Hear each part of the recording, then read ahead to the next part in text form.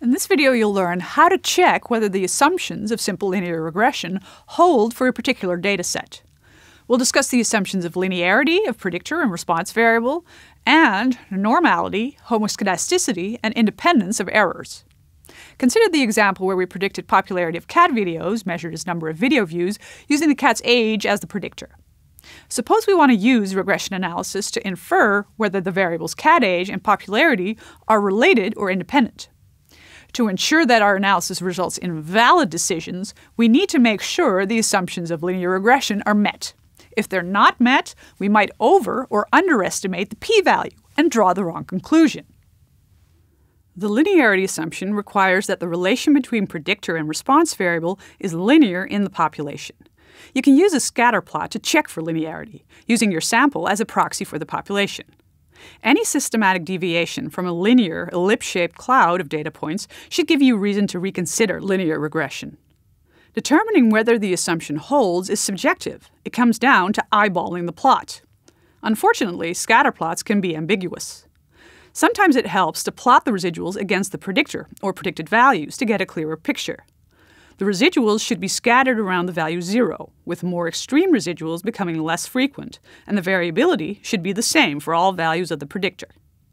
If you see a pattern where the residuals are mostly positive for one range of x and mostly negative for another range, then the data are not linear. This could happen, for example, if video popularity doesn't decrease by much after a certain age, say for cats aged 10 and older. The assumption of normality requires the residuals to be distributed normally. One way to check this assumption is to look at a histogram of the residuals. Remember, using ordinary least squares, we found the line that minimizes the residuals, so most residuals should be close to 0, with more extreme values being less frequent. The normality assumption is sometimes presented as pertaining to the response variable instead of the residuals, because if the response variable is distributed normally, then so are the residuals. So another way to check this assumption is to check the histogram of the response variable for normality. Again, assessing normality of the residuals is somewhat subjective because we rely on visual inspection of a graph. Fortunately, minor deviation from normality is not a problem, as long as the sample is large enough, since according to the central limit theorem, the sampling distribution of the slope will be normally distributed in the long run, no matter how the response variable is distributed. Our inference will still be valid as long as our sample is large enough, and we use a two-sided test so that any skew in the test statistic distribution, resulting in a heavier tail on one side, is compensated by a smaller tail on the other side. Only if our sample is very small, say less than 30, and the distribution of the residuals is highly skewed or strangely bimodal, do we need to worry. Although not an official assumption of linear regression, the presence of influential outliers can substantially alter the regression line and therefore the statistical test of the regression coefficient.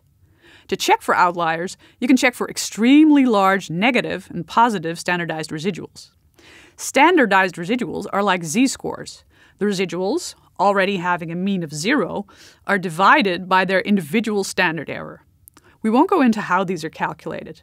Suffice it to say, the scale of the response variable is neutralized, making interpretation of the value much easier. Like with z-scores, we only expect standardized residuals with absolute values larger than 2 for 5% of the cases. Since we'd expect several of these in a large data set, the rule of thumb is to inspect cases that have an absolute standardized residual larger than 3, which we would expect only to find in about 1% of the cases. An extreme case can be removed if there's a valid reason why the case should not be in the data set. This should only be done if the case truly represents an erroneous observation or misrepresents the population, if a participant didn't take a test seriously, or if a cat video is extremely popular not because of the cat, but because it was posted by a celebrity. The assumption of homoscedasticity means that the variability of the residuals has to be the same for all values of the predictor. So the prediction error should be just as large for old cats as for young cats. You can check this assumption by looking at the scatter plot or at the residuals plotted against the predictor or predicted values.